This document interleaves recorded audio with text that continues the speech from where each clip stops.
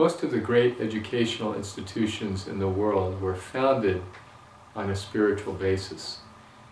And in the modern age, they have tended to give up that part of the educational experience they offer their students. Is that a good thing? Well, let me ask you, do you feel like you would want to be prepared to have a good relationship in your life? Would you want to be prepared to be a good parent? Would you want to be prepared to find happiness and satisfaction throughout the course of your life? Or is it adequate to just be an economic cog in a big machine? That's the difference between a balanced education and a secular education.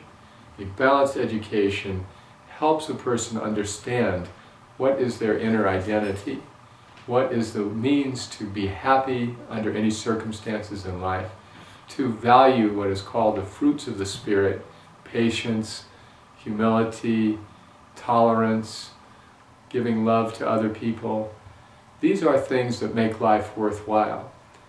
If all we have to show for our education is the ability to earn money to pay back the money we borrowed to get the education, is that a fulfilling life for a human being?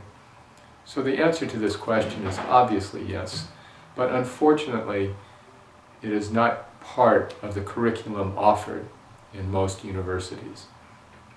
I have a friend who is a psychology major. After 2 years of studying, he went to the professor and said, "I'm learning the information, but I'm not sure if it's true." And the professor very candidly answered, "Where in our contract did it say it was true? We are teaching you what you need to know to earn a living in this field." So that young man said it really wasn't what he wanted to do, simply to earn a living. So he went off pursuing understanding and knowledge through other studies. So my point is, that is an intelligent decision.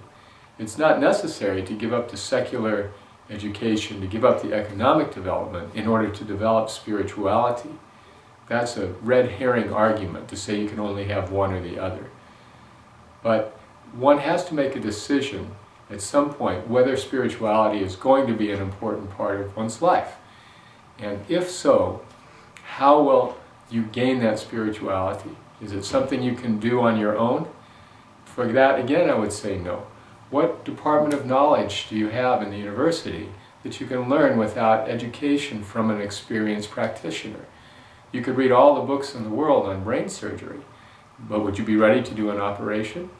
Clearly, you need to study under someone who has experience and knows what they're doing and knows what they're talking about.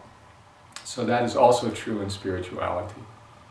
That is one of the great offerings of the Hare Krishna movement.